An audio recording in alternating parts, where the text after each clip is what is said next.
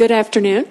I'm Elaine Murado, for those that don't know me. I'm serving as the Dean right now for the School of Public Health, and we're delighted that you've come today to listen to our fireside chat, if you will, with our guest speaker here today. I know also that we have at least 10 on our Zoom line.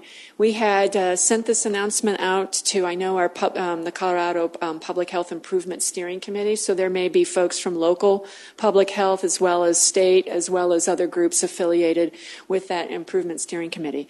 So if a bit of just details before I introduce everyone, in terms of logistics. For those that are on the Zoom line, your lines are muted so that if you are wanting to ask any questions when we get to the question period, you can chat to Elizabeth Wyatt, who can then relay it to the panelists. So thank you.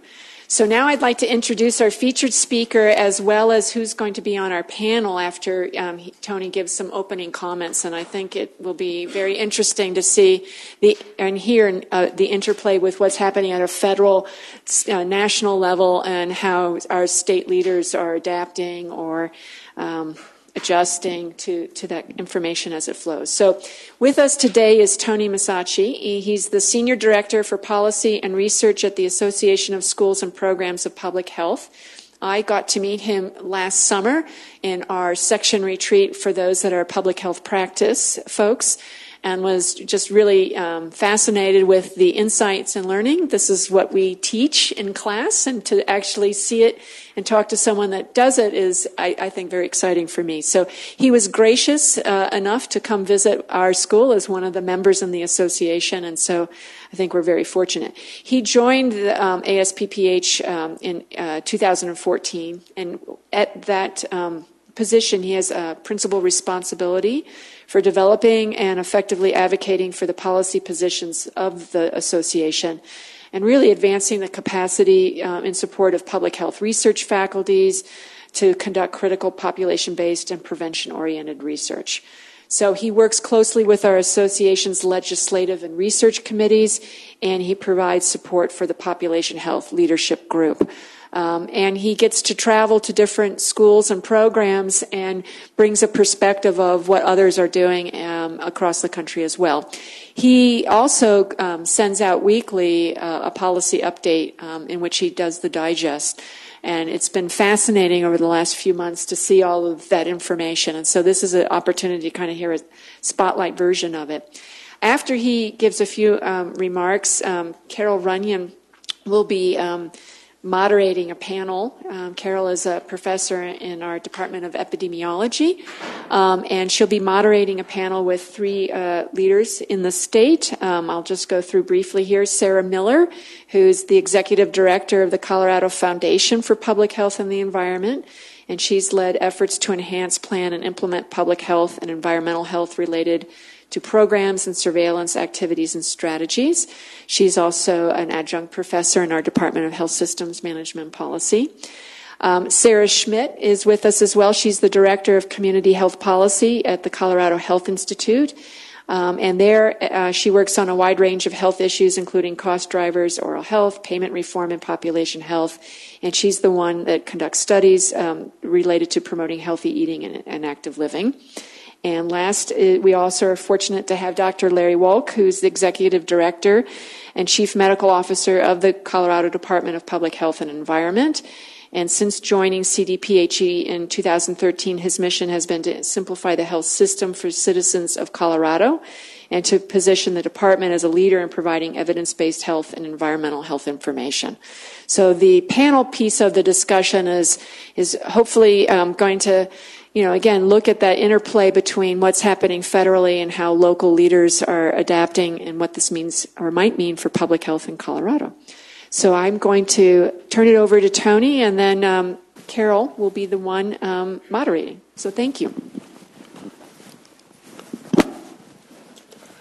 Great. Thank you very much for coming. Really appreciate it. I'm going to show a few slides, some of which I showed this morning, but we'll try to whip through them pretty quickly so that people don't get bored if you were here earlier. But also want to leave plenty of time for discussion, so I'll try to limit my remarks. I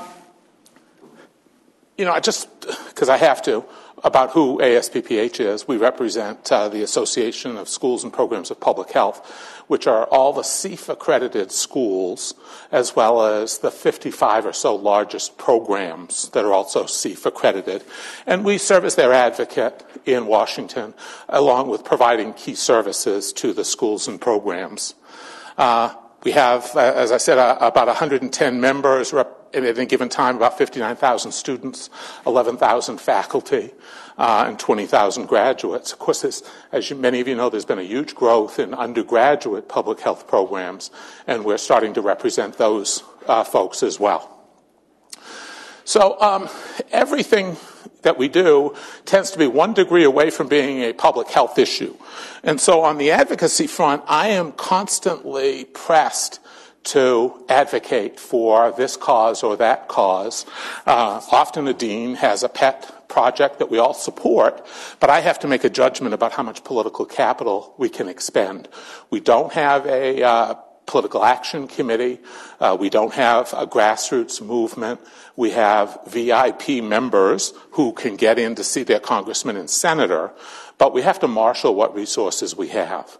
And so with the help of our legislative committee, we put together an advocacy taxonomy about the range of activities that we could do, and we decided these are the 3 areas where we should spend about 80 or 90% of our advocacy effort. And those things that we actually have evidence to bear and can be a debate participant with something to give, where we can really be actively engaged and make a difference. And lastly, a prime mover. Programs that are important to our schools and programs but don't have another champion, like the prevention research centers is a good example. So generally the issues that come before us, there's a range that goes from activities and issues, could be regulation, could be legislation, that directly affects the schools and programs. A second range are those that sort of either violate or affirm the values of academic public health, but don't actually affect the school per se. So, for example, the preventive services essential benefit under the Affordable Care Act. And then there are other issues that will affect the practice area of our graduates and the availability of jobs for them out in the community. And again, like the Affordable Care Act, it's incentive programs to advance population health through the CMMI initiatives. So a little bit about the political environment. Obviously, I chose this for a reason. It's been kind of weird in Washington. You know, the new administration has had a rough start, and when it makes a mistake, it seems to dig. One of the first rules in politics is to know when to stop digging, and they haven't figured that out yet. Also seems much more intent about breaking some windows rather than, you know, getting a hole in one. It's more fun to break things at this point. And the question is, how fast will they change and learn if they do? I have to say, within Washington, there is some Trump fatigue. I mean, recognizing that he has been in office today only 76 days. Yet it's been pretty intense, 76 days. So we'll see how it continues. He's eating up a lot of the oxygen inside the Beltway, to say the least. So this is a famous book in Washington called the Plum Book, which details the positions that are available to any new administration to nominate or appoint people to federal government positions. And one of the major problems that the administration has had has been its very slow start in making nominations. So as of yesterday, of the 553 key positions requiring Senate confirmation, the Trump administration has had 22 people confirmed. They've formally nominated another 19 others. They've announced the nomination of 26, but the paperwork's not done, so they haven't actually gone to the Senate yet. And there are 486 positions that have not either been publicly or privately announced. This is stunningly slow for any administration. And some of it is clearly intentional in that they are advancing cuts in programs that they do not want a champion on board to fight them on. But it's rather stunning, and it has really hampered them in the policy development area. They just don't have a bench of people to vet policies and programs if they wanted to have them vetted. And of most concern to us is there are 46 key positions that are generally considered science-related positions. And to date, only one of them has been filled. And that is the nomination of Scott Gottlieb to be the Food and Drug Administrator. And he's still going through the confirmation process. So just to give you an idea, under the Obama administration, the Office of Science and Technology Policy within the White House had 150 FTEs. Right now, there's not a soul in that office. And so when it comes to science issues, there is nobody there to even call and ask for advice and counsel. And of course, as an advocate, that also is a challenge because there's nobody for me to call and advocate to. So I can't really affect policy in a vacuum. So just the Senate, because of Trump's victory, people kind of lost track of where the Senate and the House were for a while. And, you know, the Democrats did pick up a couple of seats. One of the things that happens when the Republican majority or any party's majority is so small is that each member becomes a king. They can demand changes and programs and initiatives in exchange for their vote. And so it makes governing very, very difficult. Also in the background is internal concern about 2018. So those 34 seats, 34 seats that are up for election. So there's 33, 33, and 34 seats up. It rotates around on that 34th seat. Those were seats that were last contested during the election which Obama won his second term. And the Democrats did extremely well. And so next time, there are going to be 23 Democratic seats up for re-election and 2 independents who caucus with the Democrats and only 9 Republican seats. And some of the Democratic seats are in states that are going to be very difficult to hold. Trump won handily in Montana, for example, and West Virginia, North Dakota. Those are seats that are going to be a real challenge for the Democrats to hold on to. And they're going to have to spend an inordinate amount of money for those battles. So the Republicans some of them think they have a good chance of getting a filibuster-proof majority in the Senate in the 2018 election. Then we have the House. The majority of the Republicans narrowed there. There are now 5 vacancies because of appointments and other elections. It looks as though the Democrats would need to pick up 25 seats to flip control of the House. That is a daunting task, even if there is a wave election, because unlike earlier times, many of these seats have been gerrymandered to almost guarantee that they won't be competitive. So I wouldn't count on either House flipping in 2018. So one of the challenges, of course, has been the Freedom Caucus. Some people think it has a higher majority than 33. It's an outgrowth of the Tea Party. It has been unwilling to form a caucus with other Republicans on most issues, and it was clearly the reason that the effort to repeal the ACA fell apart a couple weeks ago. It continues to challenge the leadership in the House. The Speaker probably would have tumbled if there was anybody in line to replace him. The line that's going around Washington is that nobody wants to be Henry VIII's next wife. And, nobody wants to fill Ryan's shoes because they face the same problem that Ryan has, and it's the same problem that John Boehner had when he was Speaker, that it's really, really difficult to put together a governing coalition. And Ryan has made it clear he does not want to go and work with Democrats on any issues, so it's going to be tough to find a ruling coalition.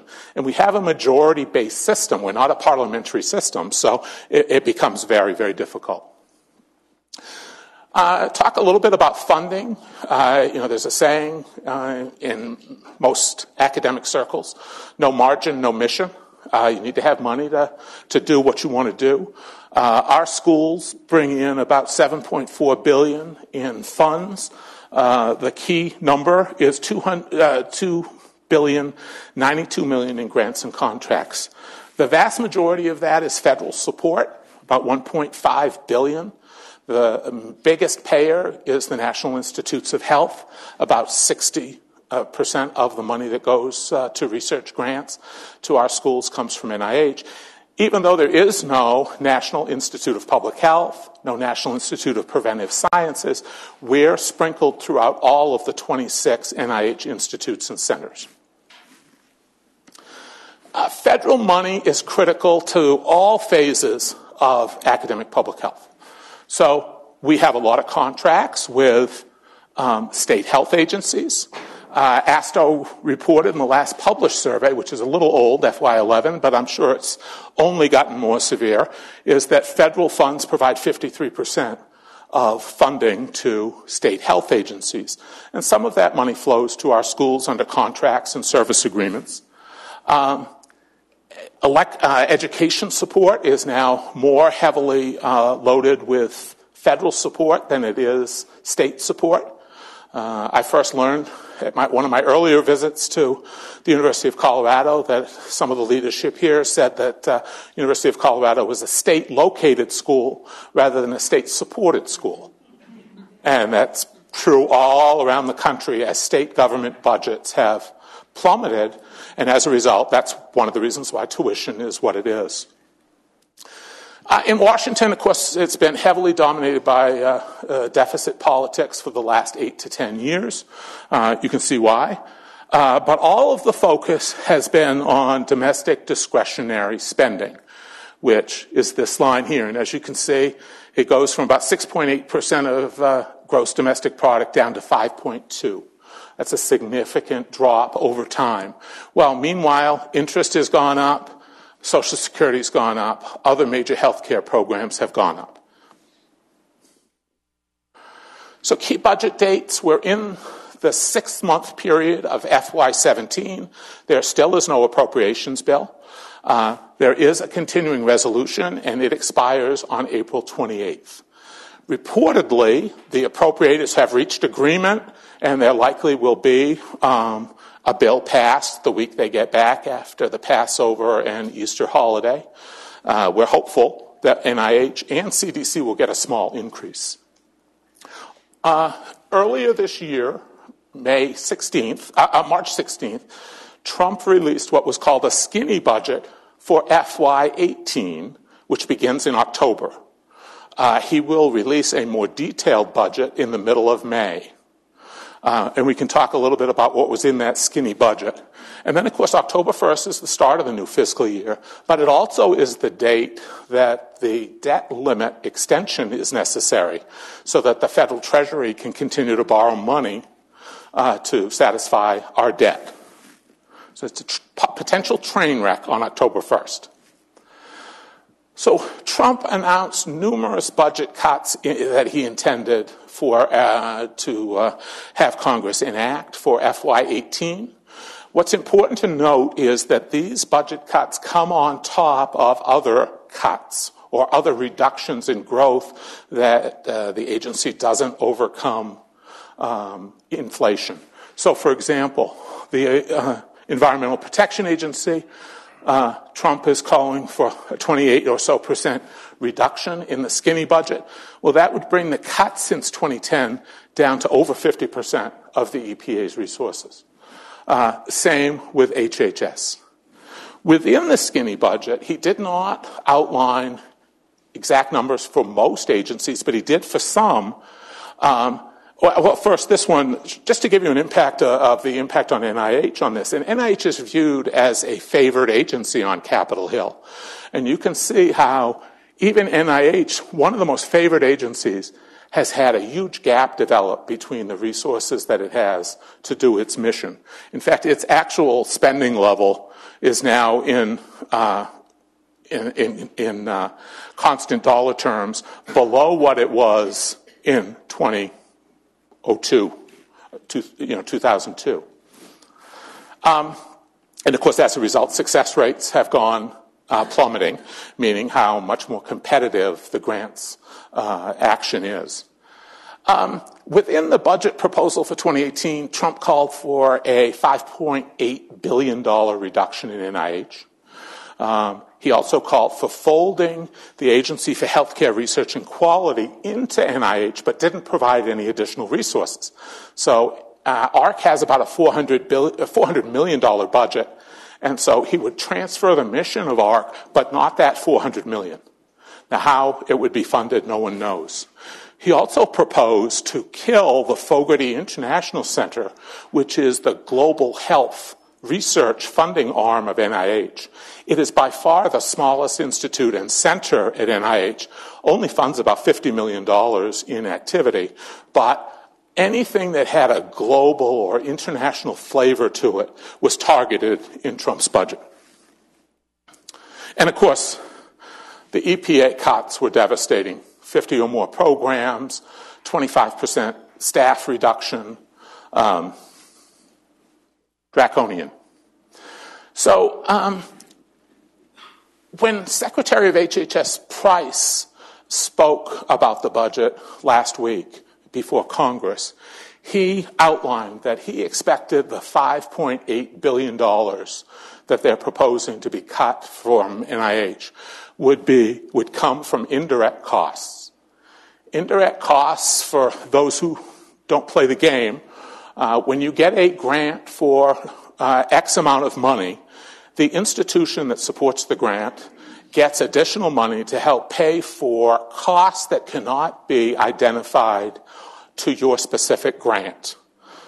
Often it's infrastructure support, the parking lots, the lights, electricity, the library, a whole set of functions, and many of which are on the administrative side that are to comply with federal compliance mandates, such as the Institutional Review Board, the Animal Use and Care Committee, the biohazards training, all of these things. And at many institutions, this is essential money. At every institution, it's essential money to keep the lights running and to keep the research going. He astoundingly said that that indirect cost money did not support research. And of course, anybody who knows anything about indirect costs, that's exactly what it supports. I mean, it is based on how much research you do, and it's a percentage kick-on to pay for the lights. It's to pay for real costs.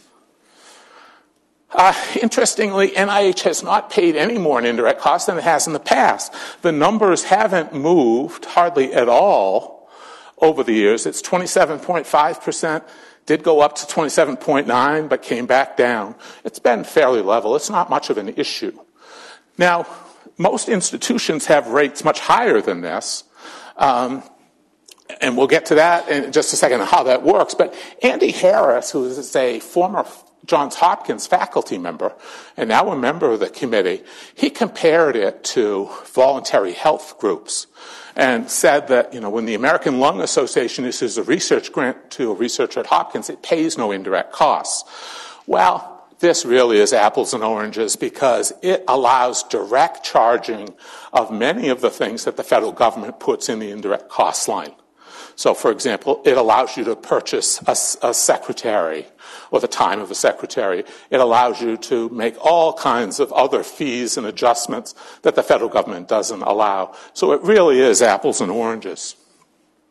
This is from Nature, which did a study on indirect costs, and the negotiated rate, which is set, and that's a euphemism because there's really very little negotiation involved. You submit data, the federal government looks at the data, and then it comes out and tells you what your indirect cost rate is. It's a black box negotiation. But then there is the calculated rate. And that calculated rate is based on that not all costs are eligible for indirect costs. It's based on modified direct costs. But you can see how much lower it is. I believe the University of Colorado, I'm not sure at this campus, but I think it's around 55%, maybe 55.5% if last time I looked. But it's there. But I would say, like these other institutions, the effective rate is probably about 32%.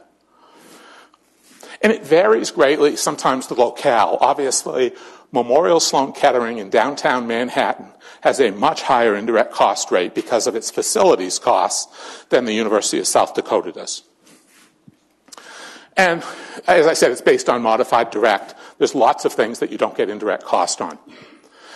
One of the challenges to the research enterprise is that almost no one thinks that the federal government pays the real and full cost of research. That in many cases, and in most cases, it is subsidized by the institution.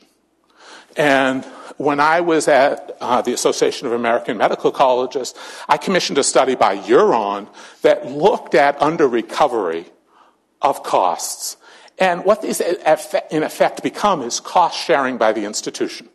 The institution is saying, we will spend money because we feel this research is important to our community, to our faculty, to our institution. It allows us to leverage other awards. It allows us to create an intellectual base for other activities. But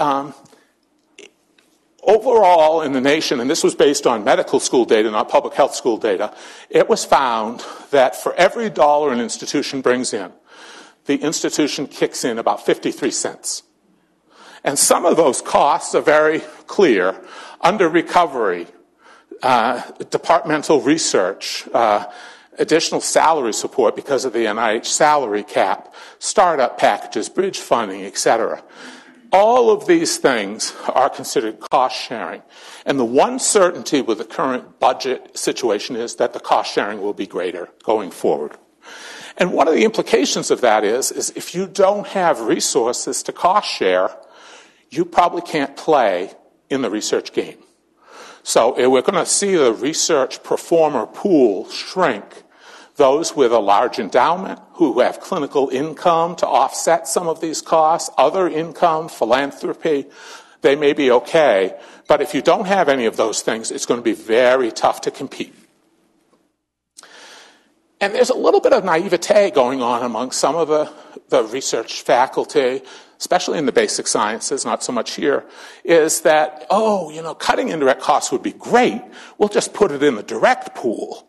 That means more grants money. We'll have it in the direct pool. But that's naive. The Office of Management and Budget wants these savings for other priorities that they have. This isn't a, Robin Hood thing. They're going to give to the needy. They're going to give it to building the wall, other priorities that Trump has. They're not going to give it back to the research enterprise for direct grants. So right after the skinny budget, Trump released a supplemental budget to ask the Congress to cut $18 billion in FY17 money, we're halfway through, as a partial payment on the wall. Now, the wall, the estimates by the Border Patrol and the Customs Service now is that the wall will cost approximately $70 billion. Okay? So that is 2.5 times the NIH budget. And that does not include land acquisition costs, which could be high. So the initial $18 billion that he wants would do planning, sites, start buying land. And he proposed a whole set of very specific cuts to come up with that $18 billion. And some of those cuts hit home.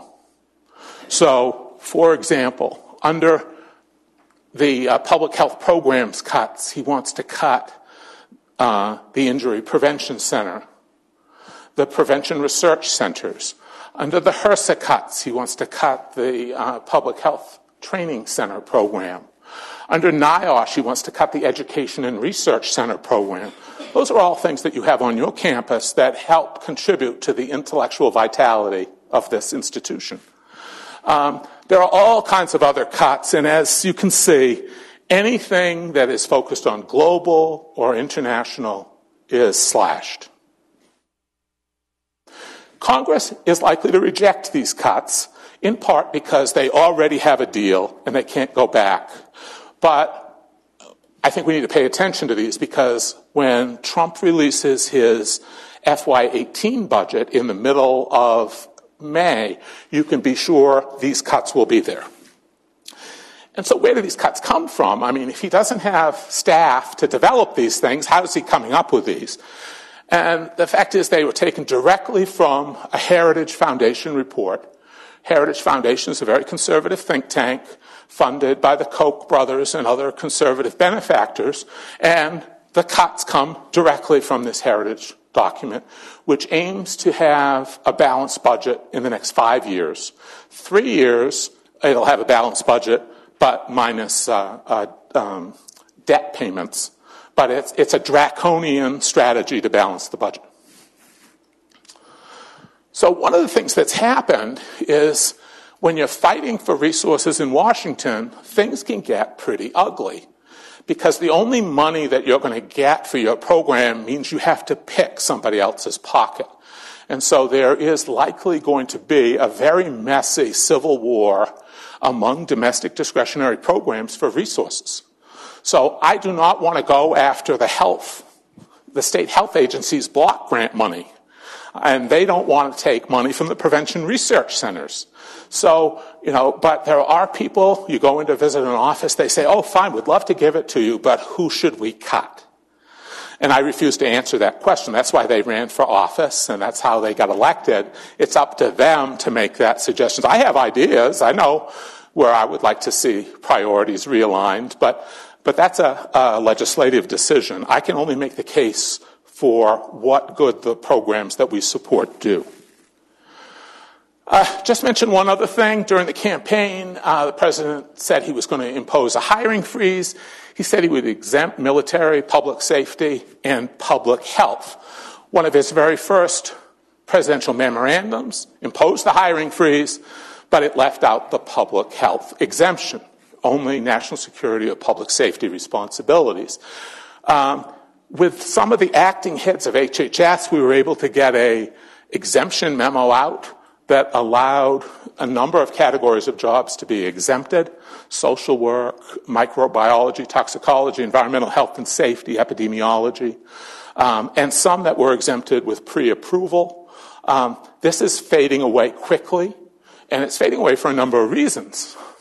One of the things we were most concerned about was whether the fellowship and internship programs funded by the federal government would be subject to the hiring freeze. They are, unless they are paid through other monies.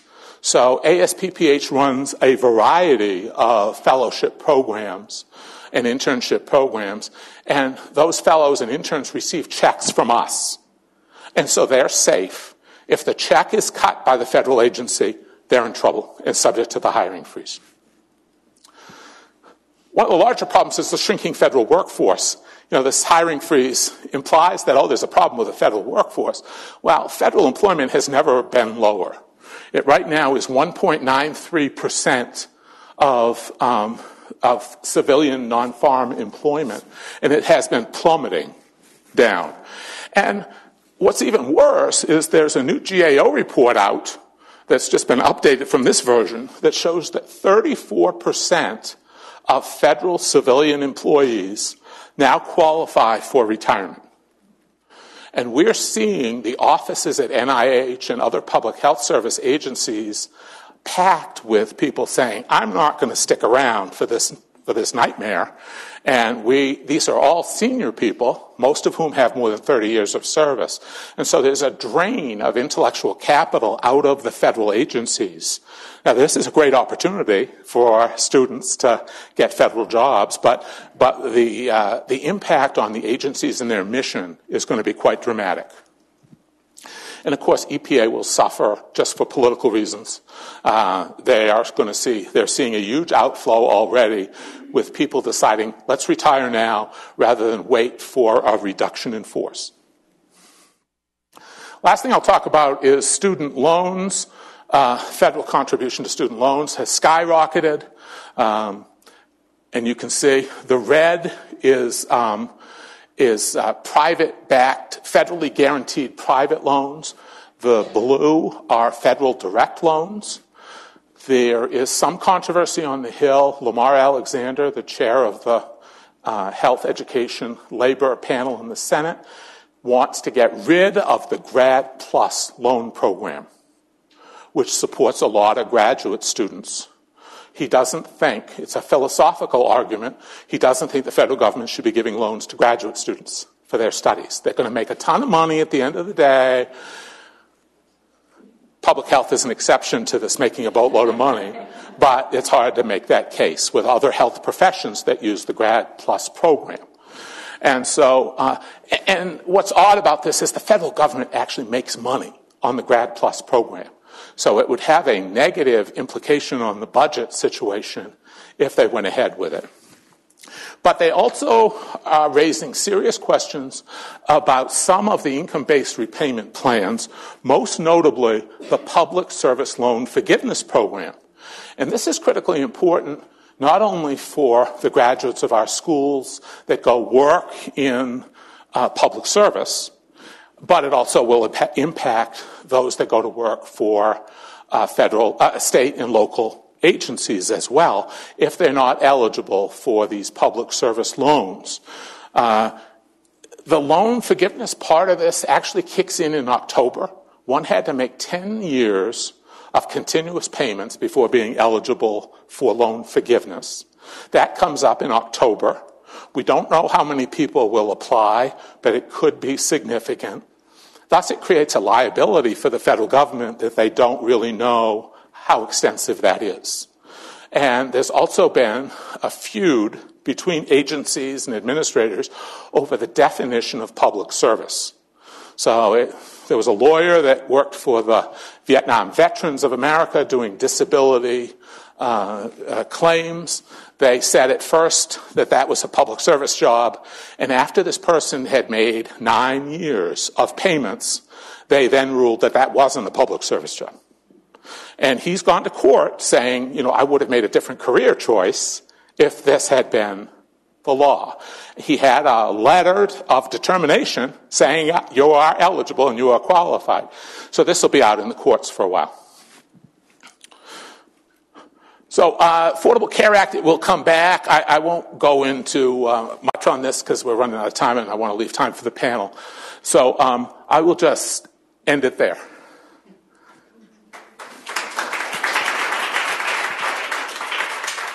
So if the panel would come up to the front, and there will be time for audience questions as well.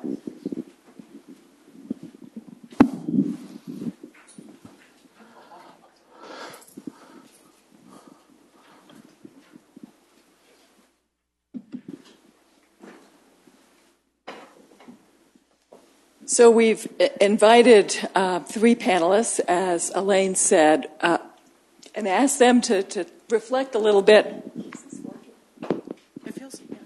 Yeah, and asked them to reflect a little bit on how some of these federal issues are affecting their operations, either in state government or private organizations in the state. So if you'll each just talk a little bit about that, and then we'll open up for general discussion. So Sara?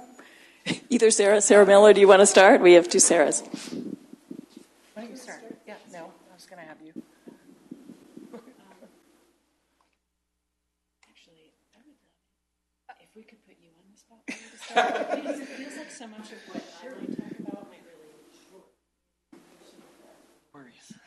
We're having a strategy discussion. So, all right. Is this working? Or can I talk loud enough? You guys in the back can hear me? well, we need to keep the microphones on because it's being recorded. So if it doesn't work, you can take my mic. Hello. Okay. I think this is on. Again, Larry Wolk. I'm the Chief Medical Officer and Executive Director at CDPHE, which is the State Health Department or Public and Environmental Health Department. So appreciated your comments very much. I'll give you kind of my perspective, which dovetails into this quite nicely. I think you heard in the introduction, my goal is to try and keep things simple. I think it's really hard for lay people, let alone people like us who are professionals in this industry, to try and keep track of all the moving parts right now. And so the first thing that I like to try and make sure people are aware of is the timing, which you highlighted very nicely, which is that people are throwing numbers out fast and furious, and you lose track of fiscal year 17 versus 18, or they say 17, 18, or they say state fiscal year. And we're on a state fiscal year of July 1st. The federal fiscal year is on October 1st. And so the first thing I tell people is unless something happens with that fiscal year 17 cuts that the Trump administration has proposed, which is unlikely to happen, we have a little bit of time to evaluate what these potential changes are and how to deal with them. The second thing is to be aware, and as you pointed out also, the State Department of Public Health and Environment operates on about a $500 million a year budget. 55% or so almost exactly, based on the ASTO data that you presented, comes from federal sources. And of the state sources that we get, the majority of our funding actually comes from cash funds, which is money that we charge for permits, or money that we charge for fees, or money that we charge for contracts. And we get very little, relatively speaking, of state general fund, although it is precious dollars when we do get it, like things like $5 million for school-based health centers, or $2 million to help supplement our family planning initiative and the LARC program.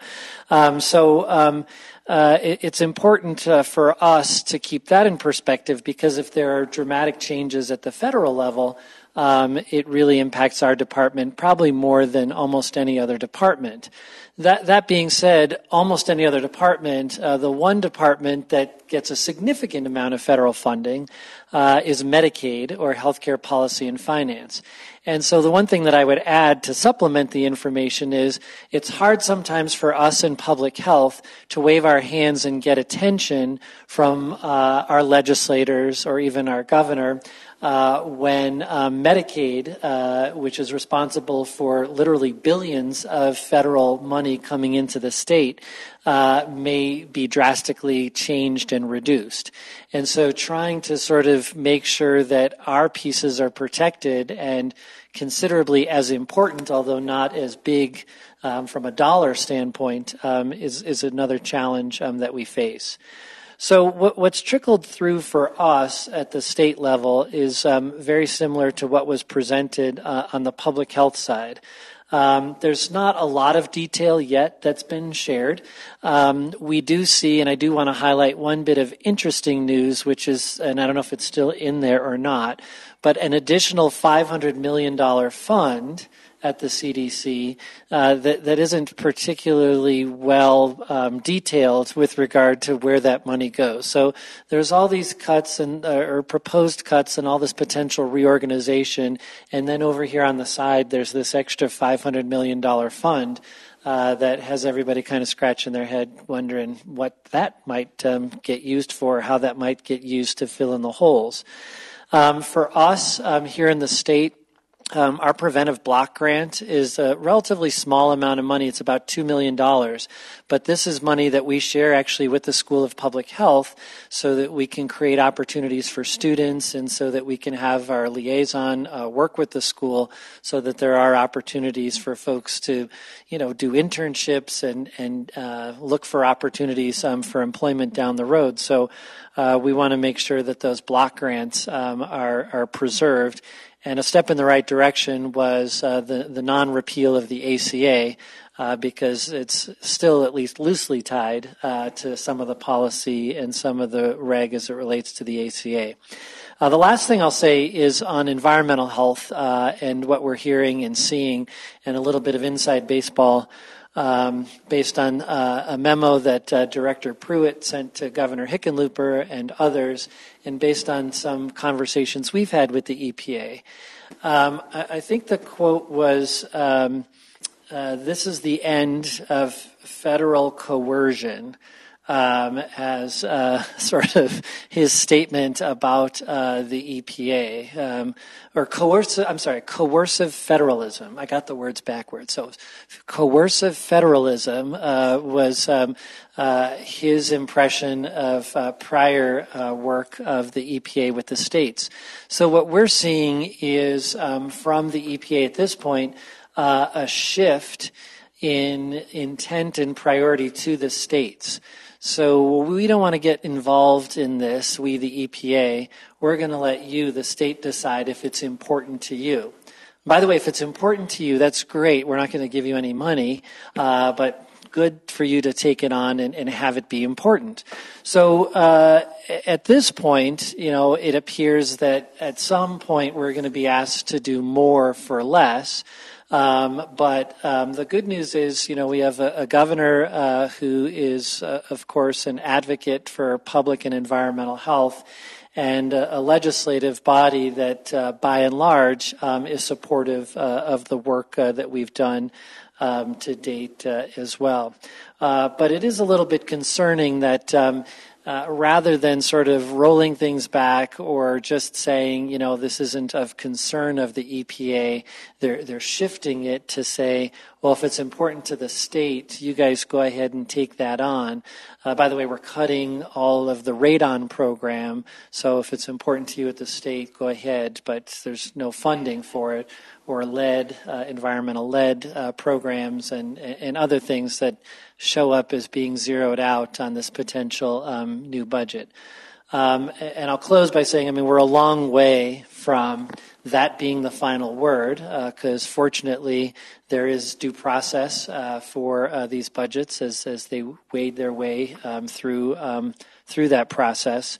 So we'll stay optimistic and continue to advocate for science and good sound policy. So, which Sarah would like to go? Sure, I'll go if you want to. So just because Larry helped me think about the good news, which I think is really important, and what Dr. Morato asked me to think about what keeps me up at night, what keeps our organizations up at night, to sort of frame what we might be talking about. And the other good news that is happening is that we have very strong partnerships across the state with the three organizations that are here and many, many others that are all thinking about the implications and what is it that we're going to do and how are we going to react both collectively and either just through the organization. So I really, what we're paying attention to at the Foundation for Public Health and the Environment, which is one of the public health institutes, Sara is with Colorado Health Institute, which is another public health institute, but where we focus a lot of our work and our energy is that listening to what's going on with the communities. And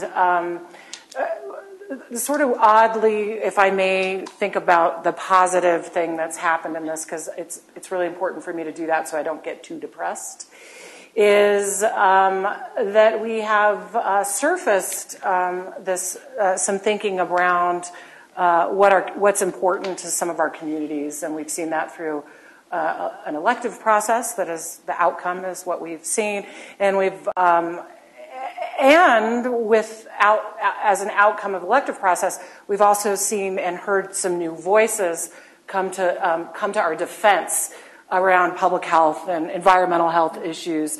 And so what we're paying attention to at our organization is what can we do to lift those voices, both the ones that had previously not been heard and voiced their opinions very strongly through our elective process, and also the voices of the people who are out advocating, literally walking the streets. And how do we spend some time listening and focusing on their energies and trying to generate some solutions? Don't get me wrong. We are paying attention. We're concerned. A lot of the resources that we have coming through the foundation are federal resources as well. Many of the resources that you have mentioned. And we partner very deliberately with the university especially with funds from NIH, AHRQ, the HRSA program, and all of those things are things that we partner with the university. So we are paying attention to those, but I'll talk a little bit more about some of our ideas around this concept of authentic, true community engagement and working as system partners, because we're going to have to generate some solutions, and we're going to have to take advantage of the mess that Tony referred to and see if we can get the best outcomes that we can given the situation. So I will throw it to you right now. Sure. Hello, good afternoon. I want to focus my comments in three areas that I think connect well with what we've been talking about.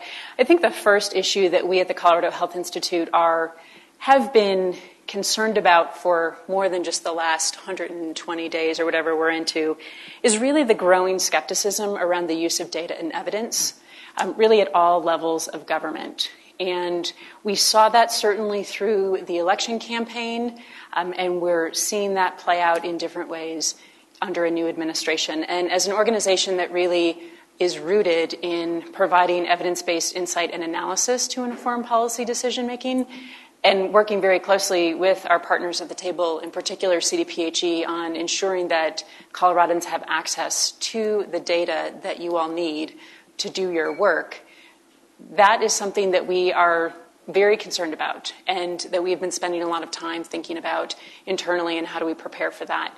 We've seen some pushback. I think that climate at the federal level has emboldened different communities and different local organizations.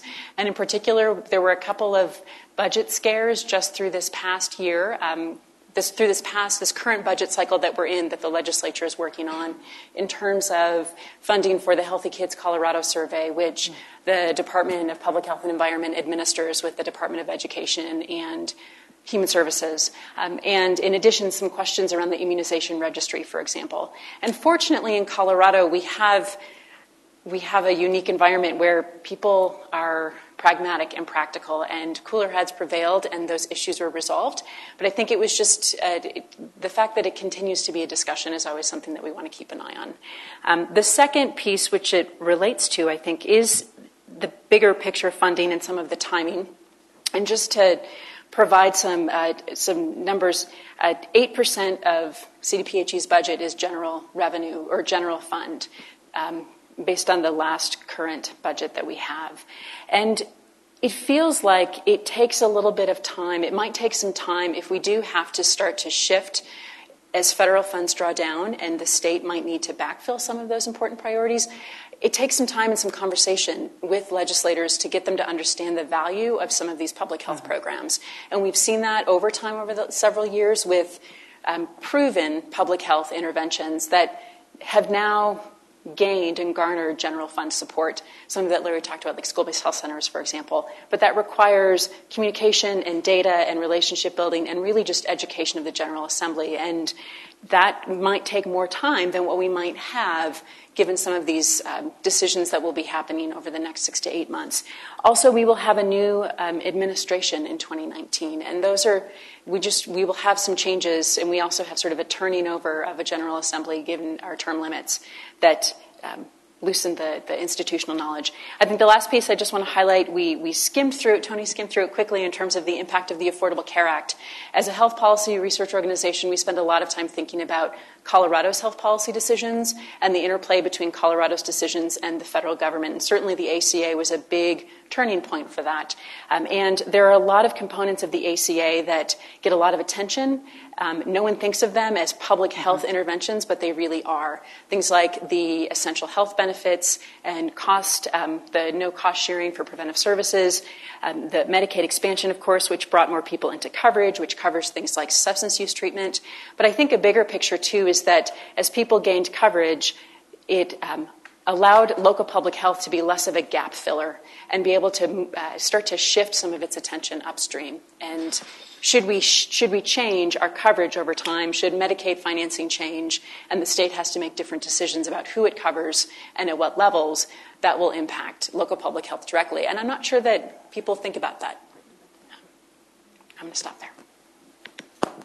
Thank you all. We now have the opportunity for people in the audience to ask questions, and I'll bring the mic around. Are there any questions coming in from Zoom? Okay.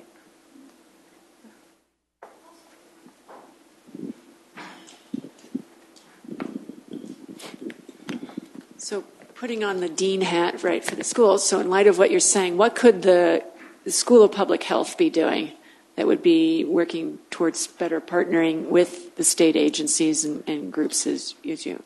How might we, my sense is we're all kind of trying to understand this in our own isolated. You talked, Sarah, about how groups are coming together. How might the school be, either through its students or its faculty or staff, in ways that could be helping with that partnering?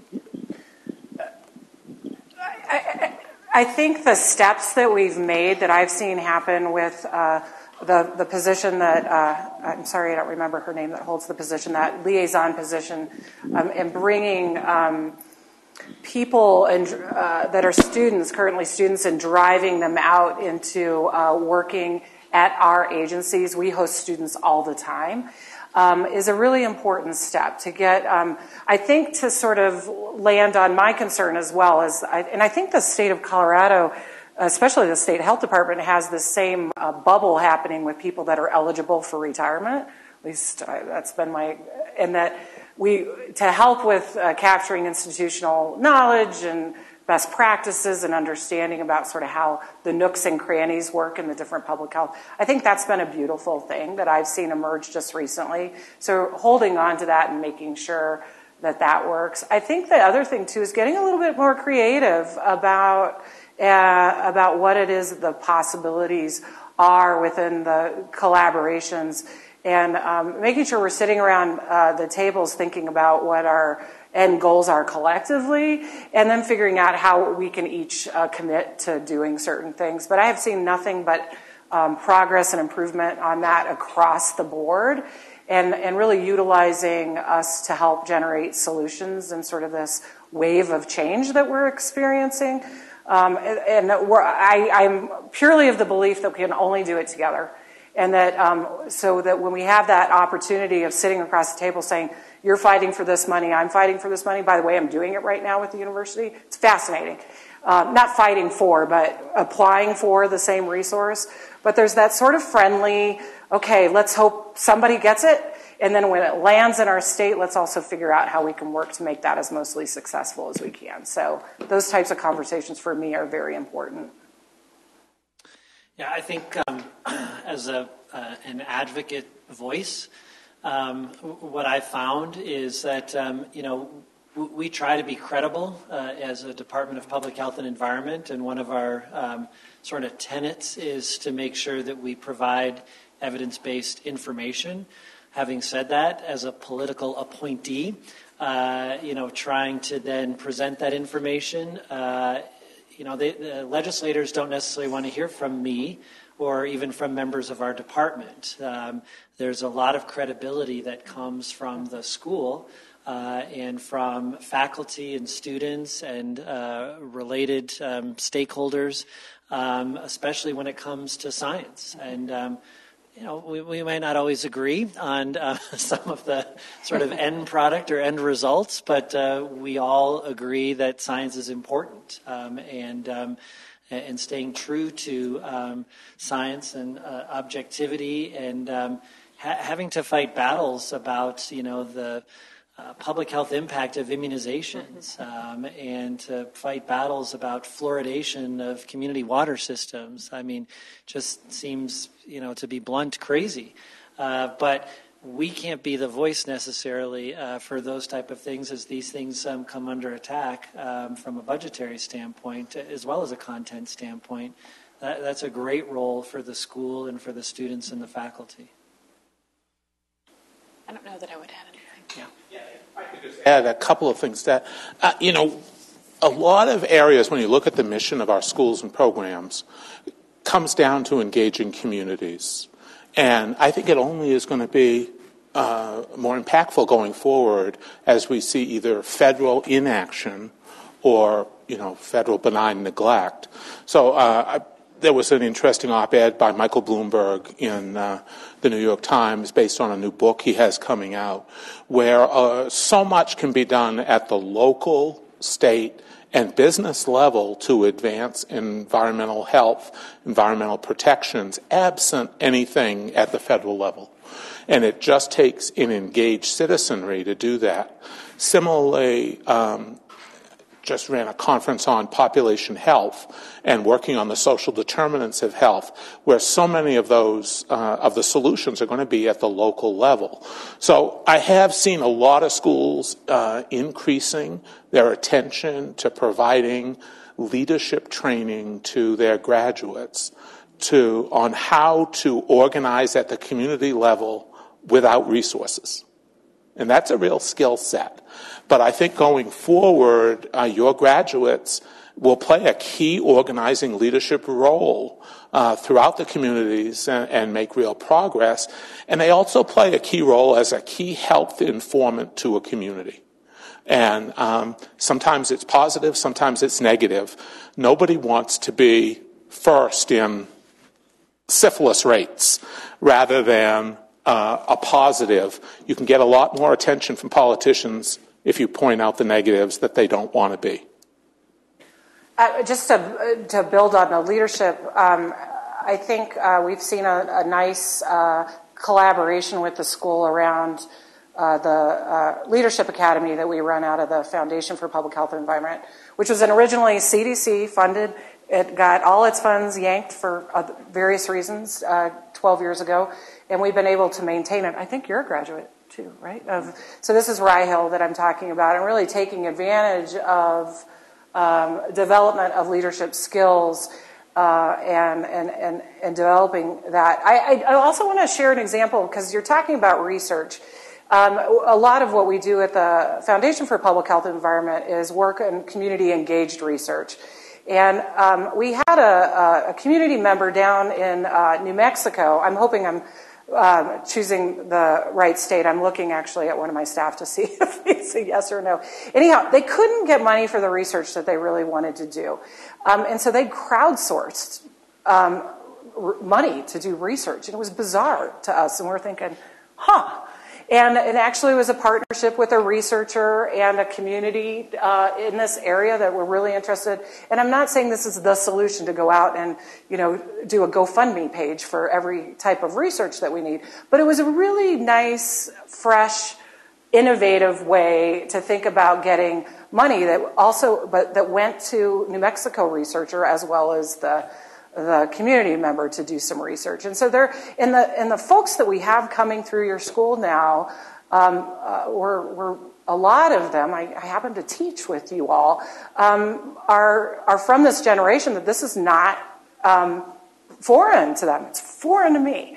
But they're teaching me a lot about creative ways and innovative resource development that I would have never thought about. And we need to ask those questions of the students passing through these walls about helping us think in innovative ways to develop research funding. And I think they've got some answers. We just need to ask the right questions. While we're talking about students, one of the things that worries me is that with the federal cutbacks, that students are going to say, gee, public health is going down, this isn't a good career choice. What kinds of strategies can you suggest or that other schools are using to ensure that students don't give up on the idea of careers in public health while we're in this downtime? Well, some of the things I've seen is an increased emphasis on some basic skills that are more transferable between a variety of careers. An enhancement in interprofessional education. There's been a lot of interprofessional education within the health system, but building new partnerships outside of the health system or health enterprise walls that make employers realize that there are benefits to the skills that public health graduates have in architecture and city planning, et cetera. And preparing students with the communication skills to be successful at communicating no matter where they go. I have to say there's a lot of concern about whether our graduates have the essential communication skills they need to both be community organizers, community leaders, but to also advance research and advance policy and evidence. yes, there has been a lot of criticism of the administration on evidence and research. I think that should drive us to make sure that the research we do is even better than it is now. We need to maximize the research we do, make sure that we're really advancing research that matters, and do it really well and really compelling. So. Yeah, I think from where I am, I mean, we need to continue to try to innovate for students. We look for ways to be opportunistic outside of traditional public health and environmental health for roles and for careers for students coming out with those skills. And so retooling, we tend to emphasize population health quite a bit more than either of the sort of more siloed terms of public or environmental health, because that gets a little bit more grab in the broader community, and we find that there's a lot of folks in municipal government as well as in industry that are looking for expertise in population health with a concentration in environmental health or with a concentration in preventive health or public health. And so, we may have to work together a little bit more on that to make sure that the career path, that the curriculum supports that kind of career path, because this may be an opportunity to try to see how we preserve the field, but not in ways that it's been preserved before. Because again, people take us for granted, right?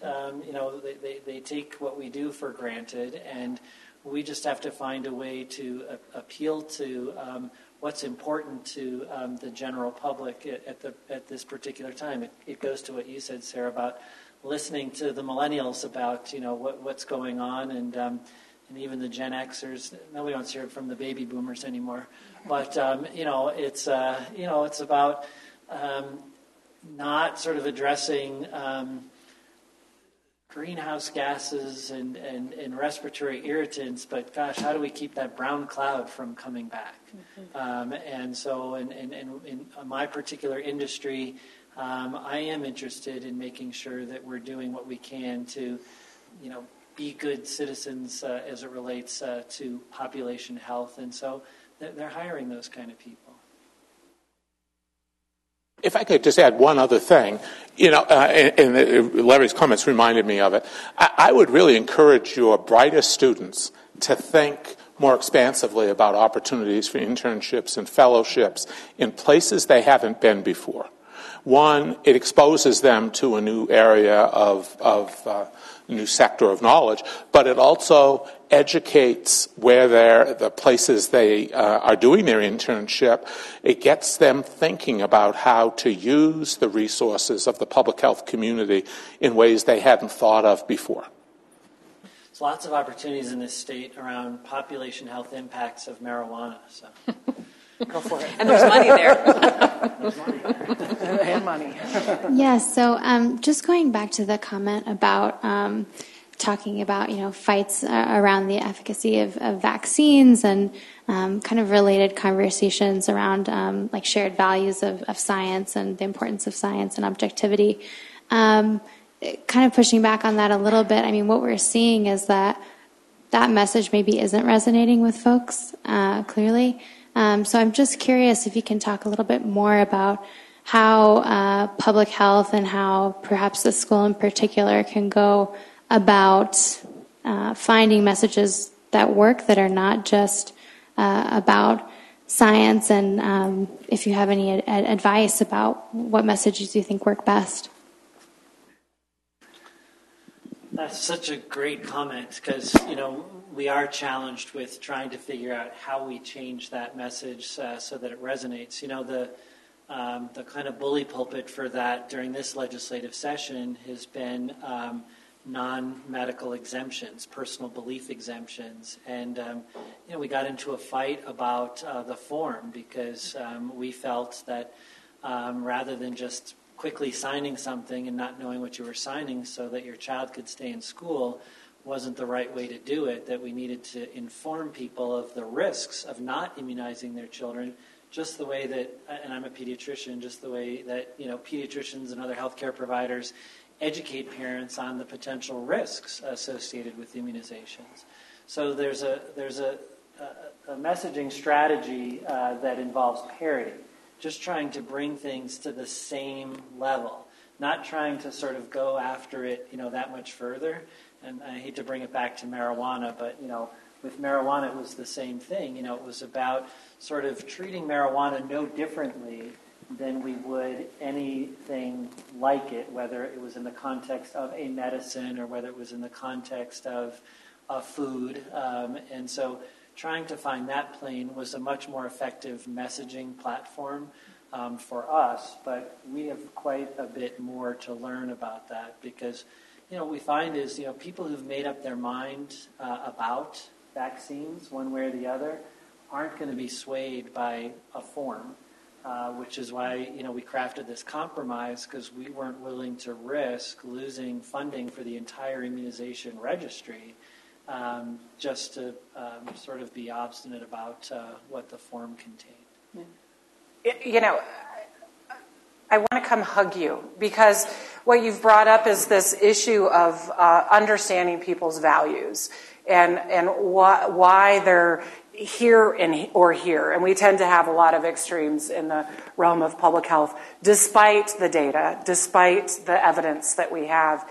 And so we've really started to embrace within the training in public health, which we do have phenomenal opportunities here at the university to be hearing about this, and this concept of authentic community engagement and figuring out what people are valuing and why they're valuing it. And not to necessarily nudge them in a certain direction, but try to, with that understanding, capture that listening and the understanding to see what it is, how we could maybe influence. Because we're not, in my opinion, not doing the greatest job of getting some public health agendas pushed into communities. So we got to kind of stop that and we're doing a good job. We've got amazing examples all over the place with the folks at the department that are doing phenomenal work, folks here that are doing phenomenal work all over the place. And so we've got to learn from each other about how there are people that are tapping into values immediately and understanding that. It's a hard one, though. It is, but we invest more in communication and culture. I'll give one more specific example, and I'm sorry it's from marijuana again because it's new and it's a new field, but we would think that the way to get kids not to use marijuana is by telling them over and over again, it's bad for your brain, it's bad for your brain. And then when we got kids together and tested messages, that message didn't resonate at all. What resonated was marijuana could get in the way of what's next. So it could impact my ability to graduate high school or get my driver's license or get a job. And so if you've seen the campaign, it's primarily directed toward teens, so we're using a lot of those channels to communicate this message. But the message is all about, not getting in the way of what's next. It says absolutely nothing about melting your brain, but, and it's been more effective. And the school is helping us research that effectiveness, so it's a good partnership between us and the school. Can I see other hands up back here?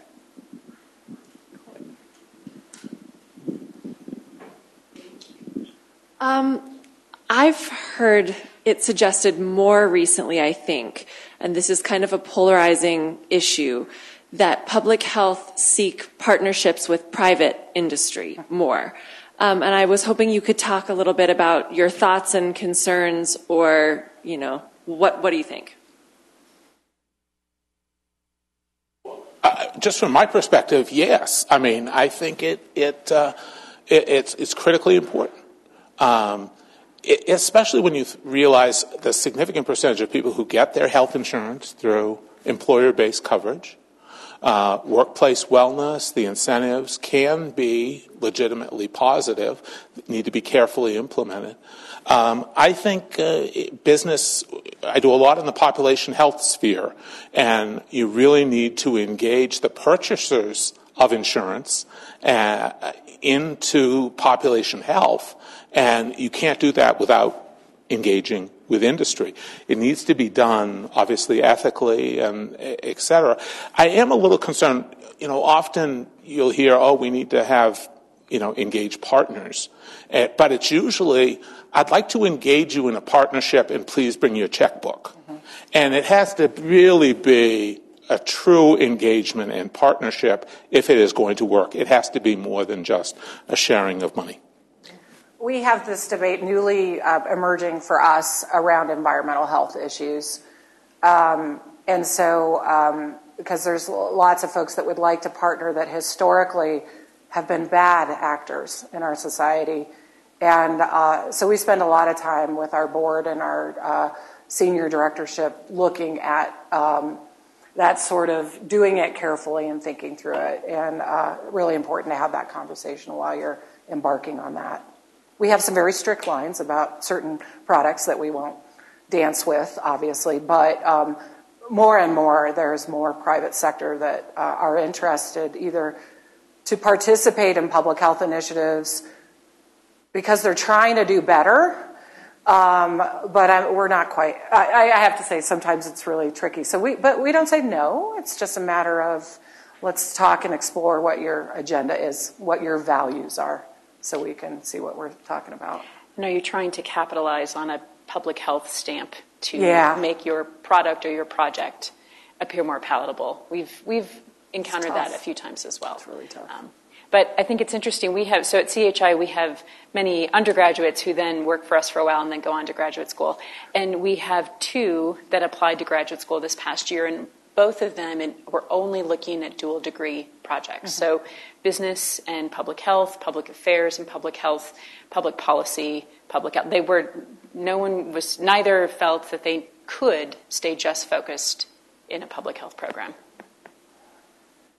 Yeah, I think in our world it's a little different. We're the regulators, and we engage stakeholders, that being industry, depending on the field of regulation. So every hospital in the state, every nursing home in the state, so it's, for-profit, not for-profit. And of course, everybody wants to have a good relationship with the regulator, and we'd like to have a good relationship so that we get access to honest information. On the environmental side, for example, a large part of regulation on oil and gas operators and their air emissions is based on self-reporting and self-monitoring. And we were asked to put together a fiscal note for one of the legislators to say, what would it cost and how many additional people would you need to employ to inspect with infrared cameras every single oil and gas well and tank in the state. And I think at last count it was about $15 million more and about 200 plus more FTEs just to get out and do that, because we just don't have the resources, nor, I think, does the public have the appetite to grow government to the point where you have to go out and do that yourself as the regulator. So there's quite a bit in anything that we regulate. Again, back to the hospitals, there's self-reporting of incidents that occur. And so it does require that you have enough of a relationship with the private sector so that you can do your job.